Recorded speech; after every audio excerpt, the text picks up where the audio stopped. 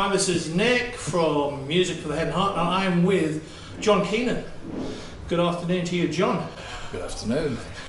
And you are my producer. Actually, was quoted as saying, I thought I must mention, John Keenan put Leeds on the map musically, to a large extent, anyway. To an extent, and there was a time when I was the only promoter around because nobody else was doing it. Basically, you know, I started putting bands on because there were bands I wanted to see that weren't reaching Leeds, and I put them on for myself, really. Yeah. You know, because I wanted to see them. So I thought I'd start off by, as somebody who's done promotion for a long, long time, and I looked at your website, and the list was extraordinary. I mean, for those who have a look at it, you know, just off the top, there's the Police, U2, Human League, Joy Division, New Order, Radiohead, Coldplay, Nirvana, Muse. Some lesser known, perhaps, people that I love, the Beatniks, Fred Eaglesmith, Roy Harper, John Martin, Steve Earle. It's just endless. Yep. What makes for a good promoter from your point of view? As somebody who actually loves doing what they do, you know, the best promoters are very knowledgeable about music, and they have an eclectic taste.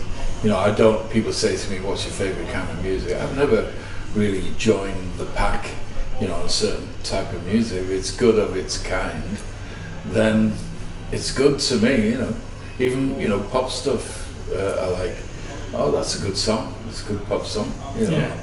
Yeah. I don't think, I don't listen to anything if it's not alternative. You know, there's the indie snobs, they call them, you know, that really, you know, when I did the Futurama festivals, I used to put references to the past in. The first one I put Hawkwind in, because that was the music you were listening to before you became a punk or before you became indie, you know. And I put Gary Glitter on, and that way it was the right success. You know, I thought they'll either go for this or they won't, because 10 years ago, you know, the 19, 20-year-olds were listening to Gary Glitter. Yeah. And, you know, later on I put Bay City Rollers. That wasn't as successful, as Morrissey refused to go on before them. It was Smiths. But it was, you know, it was a pretty doomy day. A lot of the goth scene started to come in then, so there were a lot of dark bands on, and I just thought, put the Bay City Rollers on for a bit of light, you know, just something to send people home with a smile on their face. They had some good songs, Bay City Rollers. Still playing, apparently, certainly in name, so... Yeah, you know, I think Les McCune's still going. Yeah. So how's music promotion changed since you started, and what you say, what's the good news, what's the bad news? Well, it's changed completely different. It's everybody can call themselves a promoter now. All they need to do is put up an event on Facebook and they're a promoter.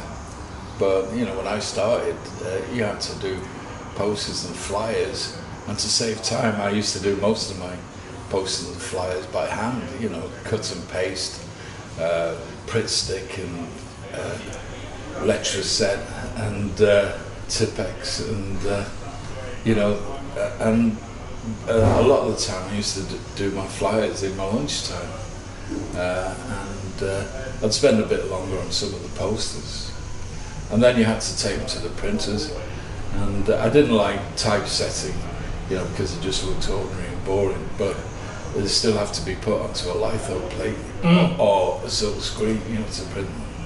The first Futurama posters were silk screened. I didn't do many of them, so the collector's items, I think they fetch over 100 quid a piece. Wow. The originals, yeah.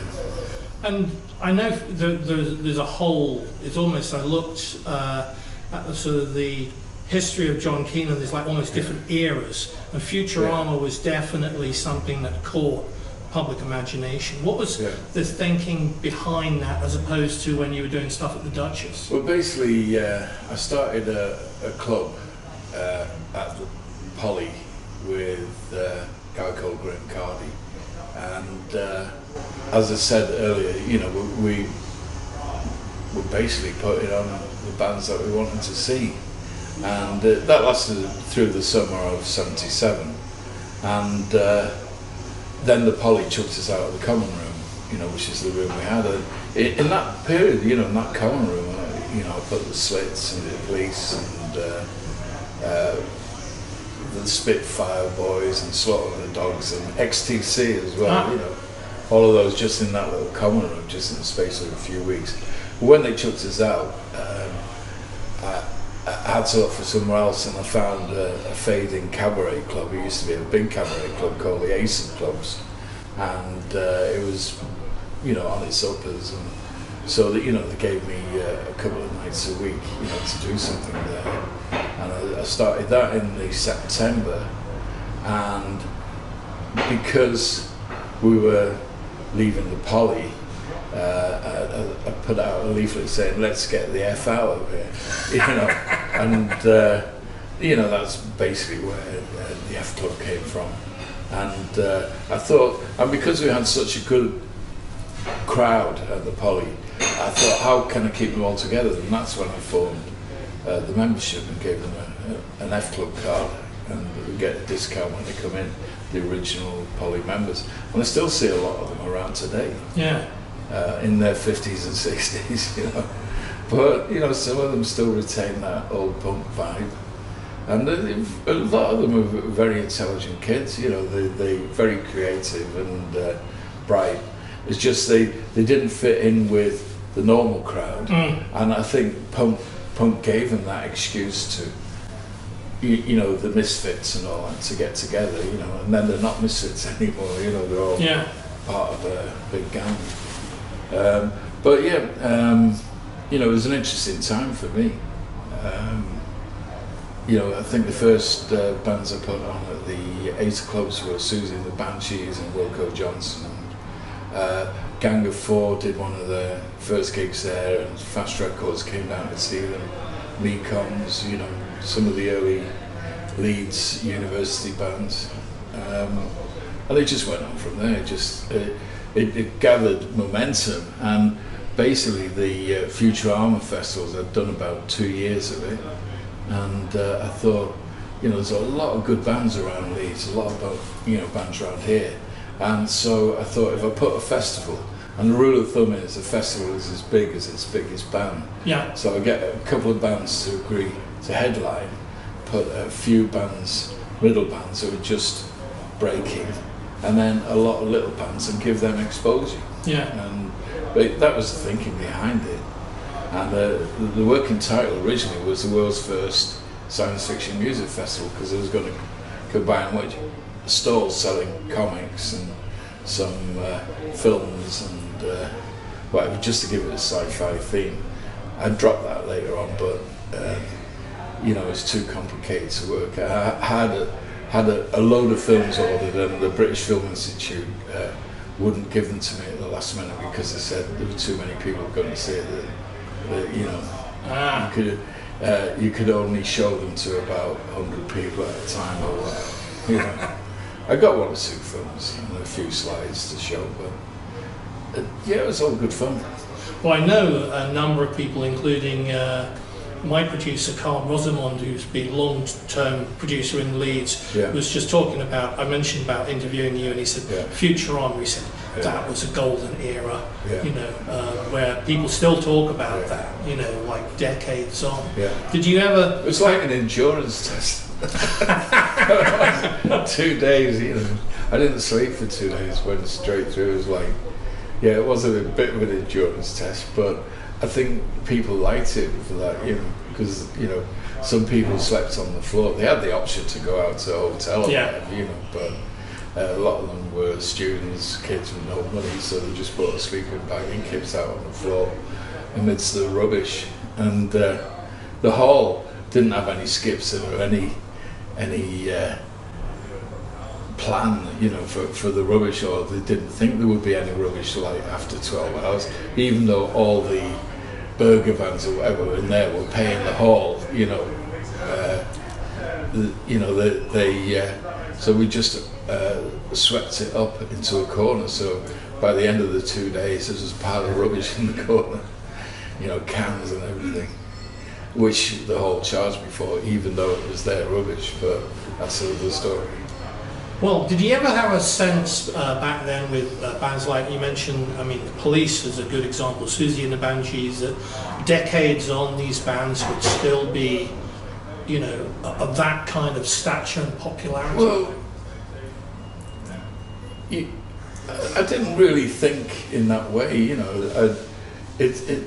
You know, I just thought, well, some will make it and some won't. You could see the ones who would make it because they had a kind of aura about them, and you think, yeah, you know, I could see like Toya, you know, she's a very determined person, and she, I thought, yeah, she's going to make it.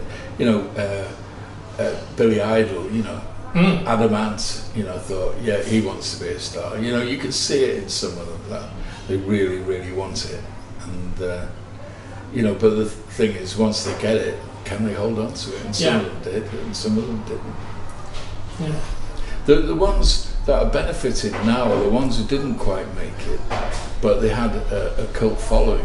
And you're finding that, you know, alternative and punk bands from that era are now pulling more people than they did at that, you know, at the time in their heyday, you know, because a lot of people, you know, couldn't afford to go and see them then. But all the fans are grown up now, and their kids are grown up, and they've got spare money, and they can go out and see the bands that they couldn't see, or the parents wouldn't let them see 40 years, 30, 40 years ago. Here we go.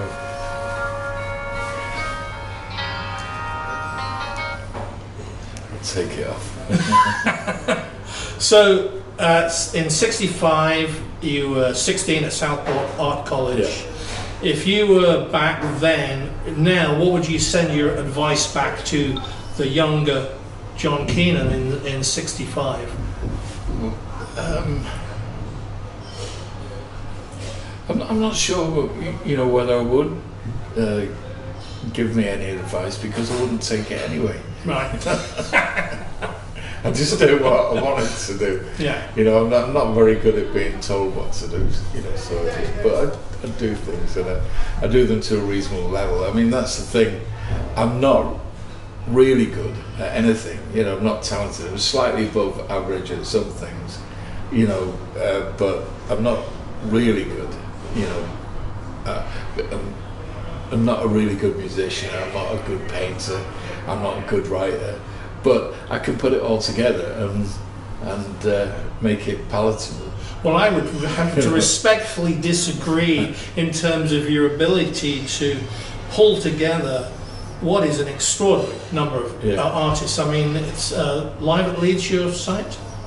Pardon? Your site? Live in Leeds. Live in Leeds. Anybody watching this, look at Live in Leeds and prepare to be amazed by the sheer scope and variety of artists. Yeah, it's persistence. That's all. It's stubbornness, persistence.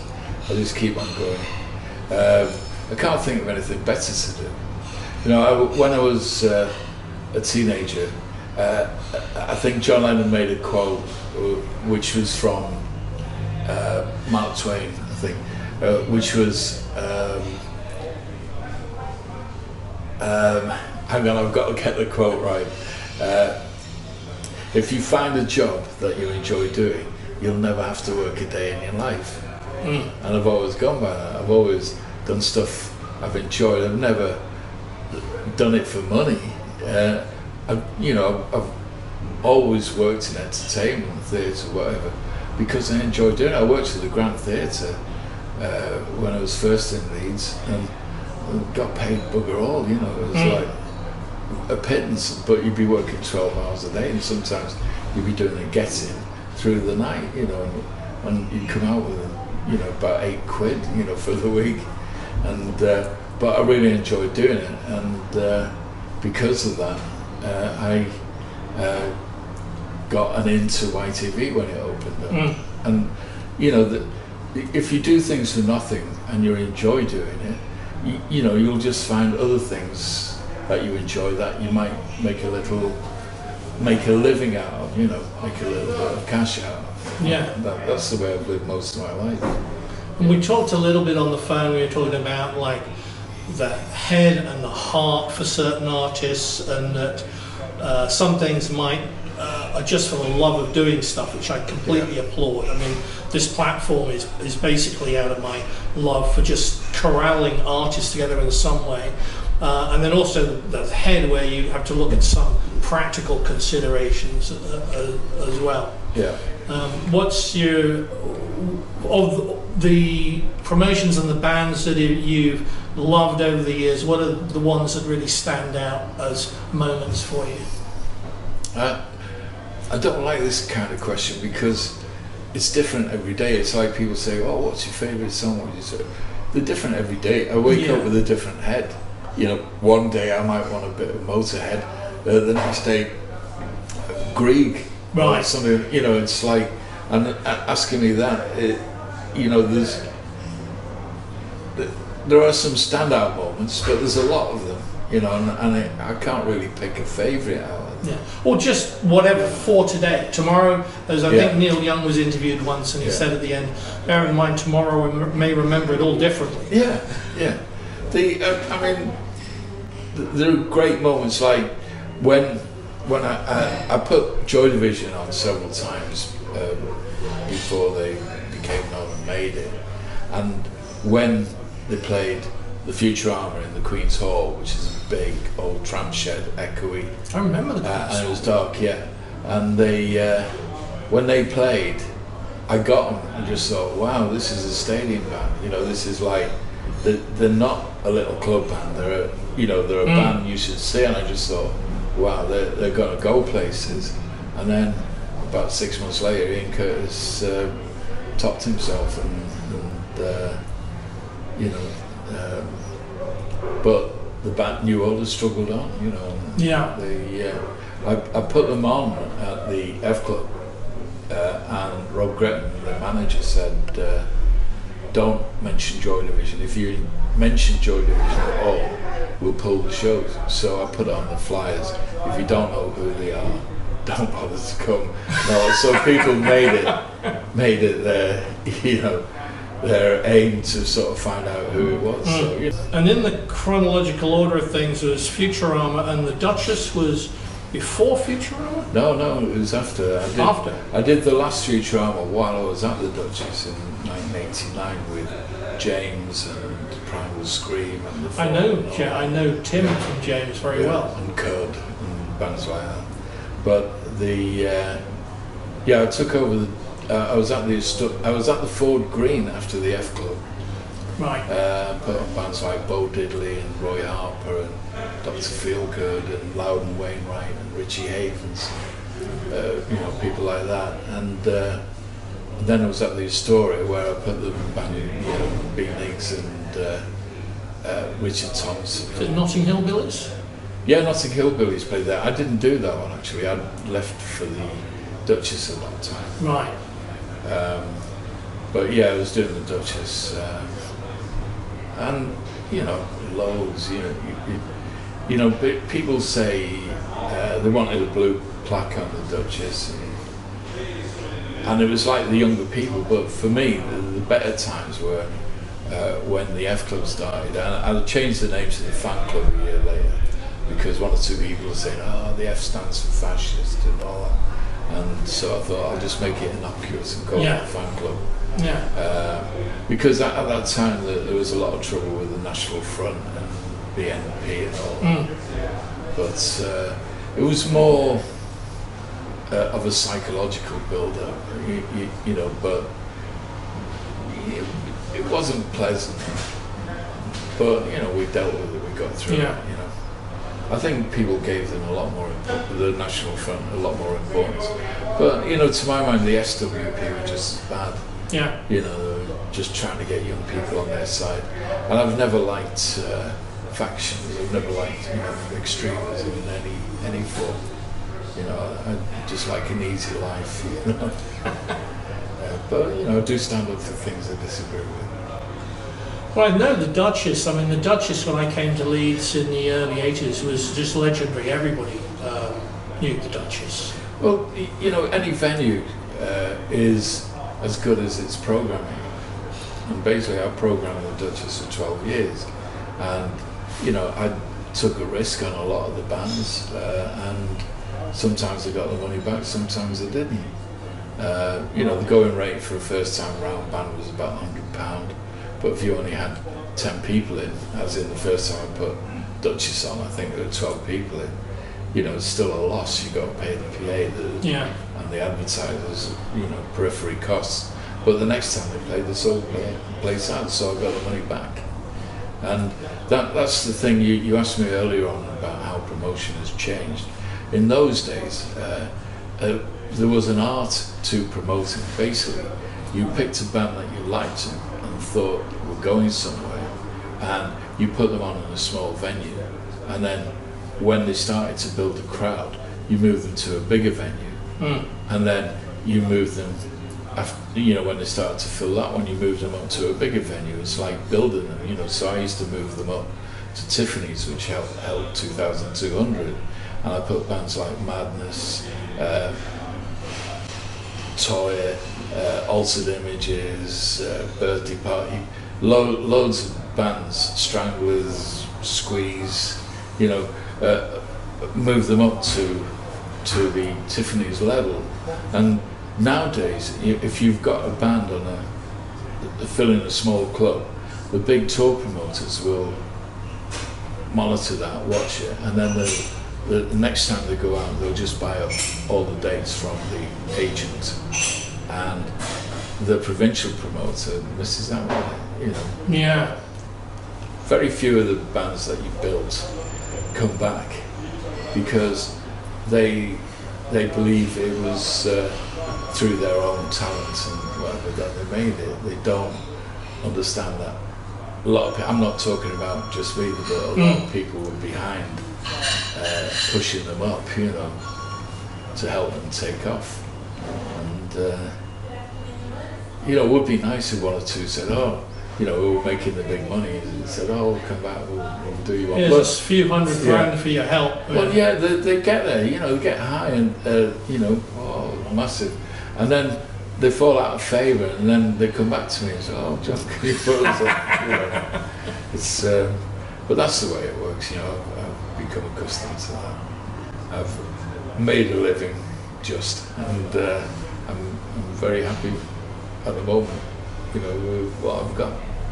Well, I'm a massive fan of music connecting people. You know, part of the reason for this platform is I see like lots of very good artists, but with small circles and groups of people, and the idea is to try and create something with a bit more momentum. And I'm astonished at how talented a lot of people are, but also it's a challenge for them to connect to a wider audience. Well, I think there's a lot of very good musicians now, but they all learn from YouTube, from the internet. They're all learning the same things, you know, and individuality is missing a bit in a lot of the bands. And you hear some of the young bands, you think, yeah, I know they've been listening to their dad's record collection or whatever, and they've taken that from there. You know, I can see where they've taken the bit. And I think there's not as many characters coming out. We used to have, you know, in the punk era even, we used to have a lot of eccentric British characters, you know, like from John Otway to a Reckless Eric and Jilted John and all that. There's very few of those kind of characters coming out. And I think some of the humour's missing.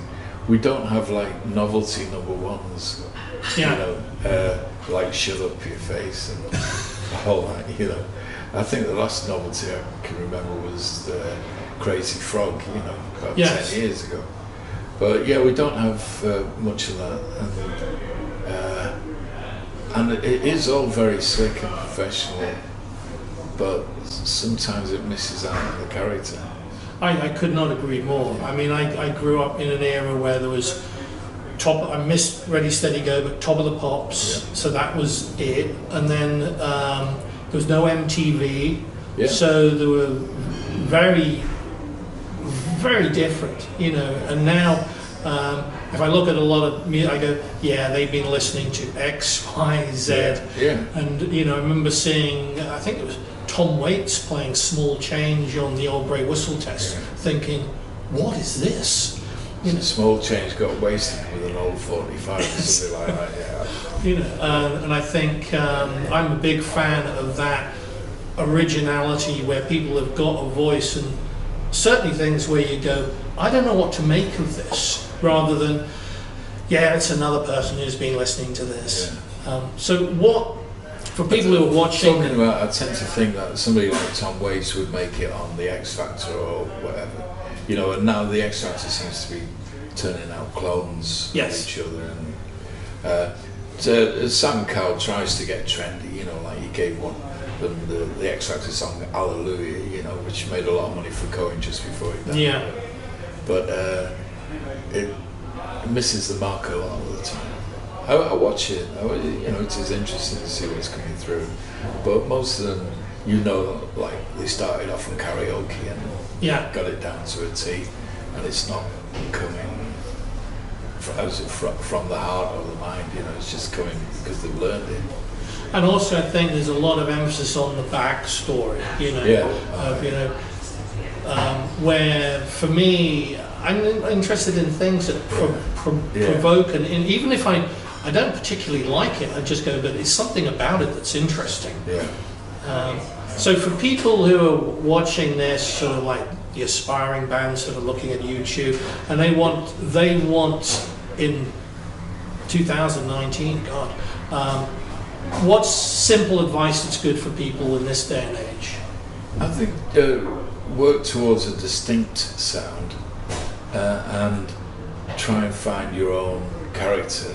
I mean, it's cliche. All the cliches. Find your own voice. You know, but yeah, it rings true now. You know, going back to the '60s. You know, the Beatles just had, when they first came, they had a fresh sound, and they were singing in their own accents. They weren't trying to be American or anything else, and their chord changes, you know, were different from the norm, you know, and you thought this is something different, and then you go through, you know, like Bob Dylan, Neil Young, Leonard Cohen, all them through the '60s, and the girl singers, you know, Lulu, Cilla Black, Dusty Springfield, you know, they were the pop stars, but they had different voices. They had, as soon as you heard it on the radio, oh, that's Dusty Springfield, that, you could tell the voice straight away. Yeah. And I think that's what's to look for, you know. I find a lot of the pop songs now, they're all overproduced, and they use voice auto-tune, you know, and they all start to sound the same, and they use, you know, the same kind of backing. And yeah, I'm sounding like an old man, but I would like to see Top of the Pops come back, because that, you know, gave you a variety, so your grandparents could watch it, and you see something new that your grandparents would say, oh, that's horrible, I can't stand that, you know. And when they said that, you knew that's going to make it. You know? But Top of the Pops was a great level, you know? And you know, I'm sorry that it's gone, because I don't think there's anything like it at the moment. Well, I remember Alice Cooper on Top of the Pops, David Bowie, and this was considered to be outrageous. It's like almost civil unrest, you know. Lock up your daughters, you know, this whole period of... What's he wearing? Oh, look at his hair. You know, it's like, but yeah, it's good, you know, it's something for the family to discuss, and the kids always wanted the rebellious ones, you know. Yes. But now, you know, you get niche programs, you know, dedicated to a certain genre and all that. I suppose the nearest is... to Top of the Pops is Jules Holland's Later, but it's probably too cool for school then. Yeah. You know, I think you need a good mix. I could not agree more. Yeah. I could not agree more. You brought some flyers and things. It'd be interesting to sort of have a nose at 7. Yeah, that was the first gig I did in Leeds. As you can see, it's a hand-done poster, but basically I rang the agent. I wanted Lou Reed. I wanted to put Lou Reed on, and he wouldn't give me Lou Reed. He said, but I've got Alan Price, and I thought, you know, I didn't really want to do it, but it was like a baptism of fire. I thought, well, I'd better take it. And I put my mate Time and Dog on to open up, and he was like, he actually taught Joe Strummer to play, and he used to go out busking with Joe Strummer, and so he was a bit of a punky folk singer, and I think he opened a few eyes. Interesting. I lost about £200 or £300 on it. A lot of money, man. Which, well, there's a fair amount, but you know, there are all kinds of extra charges, you know, that they add on these holes. But yeah, it was a start, and it got me into it, you know.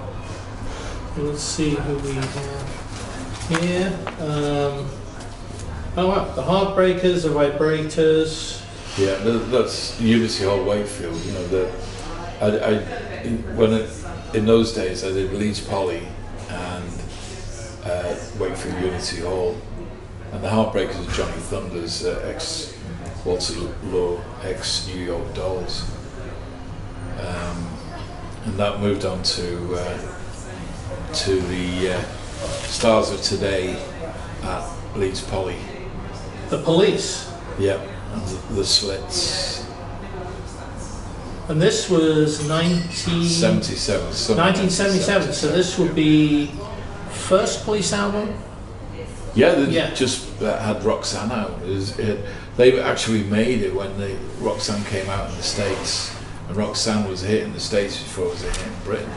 So, wow. You know, then they were not known. Oh, and here we are, Wilco Johnson Band. At the Ace of Clubs, yeah. Who's still going strong? No, the Ace of Clubs. Oh, the Wilco. Oh, Wilco is, yeah. He had a hiccup a few years ago, you know, with cancer, but he managed to get out of it. And Boomtown Rats, Sham, I remember lived in Weybridge, and Jimmy Percy used to work in the local Wimpy bar and served me in the early 70s before he was the singer of Sham 69. So they're still going. Still going? Yeah. Well, let's have a... This is fascinating. And I remember these... Were these ones that you drew? These? Yeah. Because these were always... Lunch hour, yeah. Very... And the lunch hour when you were working... YTV. YTV? Yeah. Some early ones, I'm trying to think. That was the first one at Brannigan's. I moved from Roots in Chapeltown to Brannigan's. And the only ones? Pardon? The only ones as well? Well, there's I think there's Joy Division in there supporting Cabaret Voltaire. Let's have a look. Something like that. And, the tiny little, Ultravox, yeah. Fascinating. I think it's it.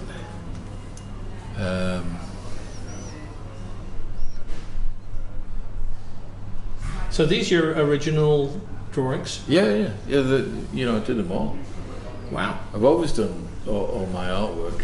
As I say, I'm not very good. I didn't do graphics. I did fine art when I was at art school. So I just ended up doing graphics when I'm a painter, really, at art. But you know, For those of us who are around in the 70s particularly, it is literally like a who's who of bands. You know, you sort of look and you just go, you've got specials. the Taurus with Echo and the Bunnymen supporting, and Adam and the Ants, UK subs. The Revillos. B-52s. That was the first Futurama festival. Wow. Hawkwind, The Only Ones, The Fall, Scritti Politti, Echo and the Bunnymen, Teardrop Explodes. Nobody had heard of the bands at that time. They'd played the club, and that's why I put them on.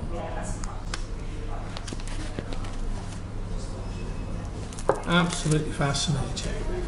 Is there anything? Killing Joke. Killing Joke. Yes. Bad Manners. So there was a big Scarface, specials, Bad Manners, Selector, Modettes, kind of stuff. Body Snatchers. I think it's great that you kept all of these, because I can remember these posters from way back. Then I did a bit of The Warehouse, Blue Orchids, Depeche Mode, Orange Juice. Here we go. So here we've got Futurama 3, and this is New Bingley Hall in Stafford, Oh, okay, in Stafford. Yeah, basically the second Futurama was successful, and by the time I'd come to book for the following year, London promoter John Kirby got in, and Gazumbi took it, booked the dates in September. I'd done two. The first one lost a bit of money. The second one made money. Realised it, and he even ripped off the name. He called it Days of Future Past. Future, and used some of the same bands. So I moved it to Stafford. Absolutely fascinating.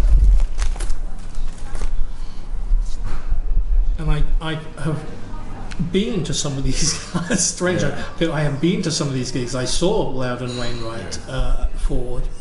More than likely saw Roy Harper there. And John Cooper Clarke. John Cooper Clarke, who is still alive still and going.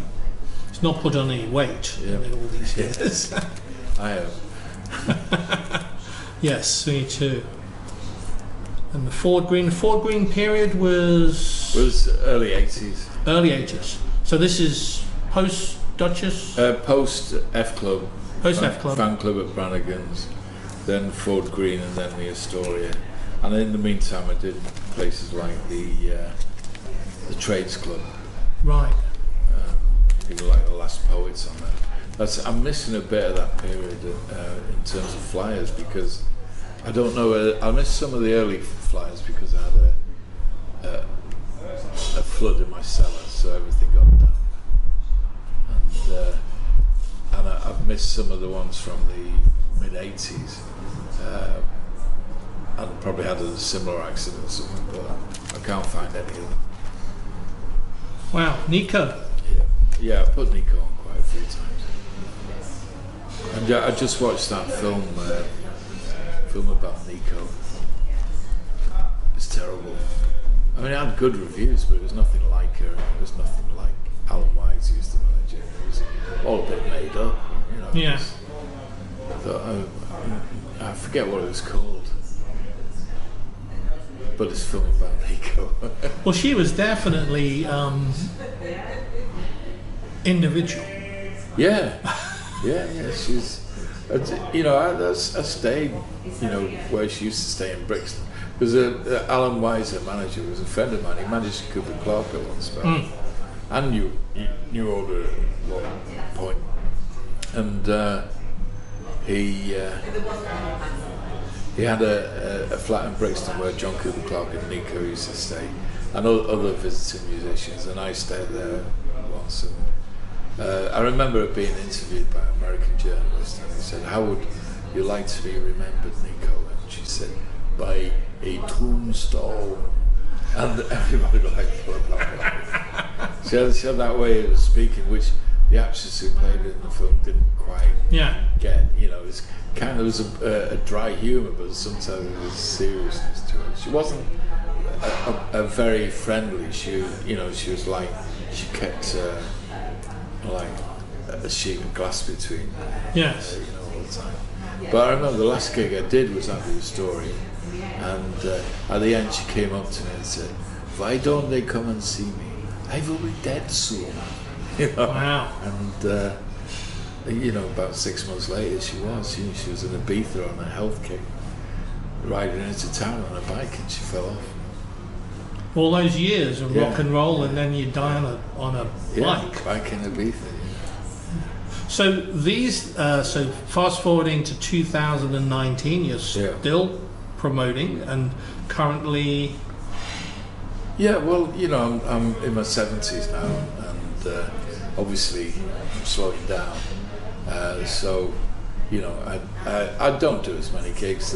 You know, the little bit of money I make, I put towards holidays that go away. You know, I like to see some of the places I couldn't go and see when I was bringing kids up. I've got 4 children and 5 grandkids. And wow. so alongside, you know, a lot of promoters don't have that. You know, they concentrate. So I've been married twice, mind you. It's a difficult. It's difficult to hold a relationship when you're out 2 or 3 times a week until 2 in the morning. You know, and then, you know, at one spell, you know, I was doing the club till 2 in the morning, and then working in Emmerdale at 7 in the morning. You know, so there was one point in my life when I was burning the candle at both ends. Yeah. You know, around the times of the Futurama. But that seemed to help. The more I did, the more energy I got to do things. But now, you know, I don't have that energy. That's the thing about getting old. You know, I've had a quadruple heart bypass. Wow. And 1 or 2 other things. And they tend to slow you down a bit. And all this starts to come up. Well, I'd like to thank you for all the extraordinary music. I mean, personally, and also on behalf of other people, because there are liveinleeds.com. Yeah. The catalogue of bands and the sheer variety of bands is extraordinary. I mean, everybody from John McLaughlin to Loudon Wainwright to Kate Rusby. Well, basically, I like to make people happy, and if people are happy, I'm happy. You know, it's a very simple philosophy. You know, just put out things that people enjoy. You know, don't live off other people's grief. You know, I absorb the grief so that people can enjoy the show. You know, that's what a promoter's job is. Well, thank you so much for dropping by. It's been absolutely fascinating looking at some of this old information, but just getting the story of connecting up so many different people to so many different bands. Many of which I know people, friends of mine in Leeds, say we would never have heard of this band if John hadn't taken the chance and brought them into Leeds. Well, also there's an element of people trusting your judgment, you know, and you know, if people think if John Keenan's putting it on, they must be good. You know, that I've already got a psychological advantage. You know, that's it. You know, and plus I'm very social. See a lot of people and say you must come and see this band. Yeah. Sometimes it works, sometimes it doesn't. There's one I've got on called Mark Mulcahy. He was in a band called Miracle Legion and Polaris, but he's probably too left field. He's like one of the originators of Americana as it is now. That's not selling very well. But you win some, you lose some. Yeah, that's it. And sometimes, you know, people's choice is not the same as yours, you know? As in Fred Eaglesmith. Well, I think my idea of the perfect festival would probably have about 30 people come to it. But thank you so much for doing this interview. It's an absolute pleasure talking to you. And you know, I want people to have a look at liveinleeds.com and see. I don't flog it. It is old-fashioned. I built it 20 years ago. Yeah. But basically, I hadn't touched the computer till I was 52. Yeah. And I thought I've got to get into this game, and I went to night school for about 6 months, and I built a website. I've not really done much to it since. So a lot of people say, "Oh, you need to update your website." I said, "Yeah, I'll get around to it." But yeah, I'm not au fait with. You know, I can work my way around the computer, work my way around Facebook. I can put publicity out. But when it comes to building websites, that's for the kids. Well, there's plenty of people who can build websites, but there's not many people who can sort of bring together literally hundreds of bands to literally hundreds of thousands of people. So I think you may say I'm no expert at one particular thing. I'd respectfully disagree with that. And thank you for all the input you've had in bringing these bands to public awareness. Thank you.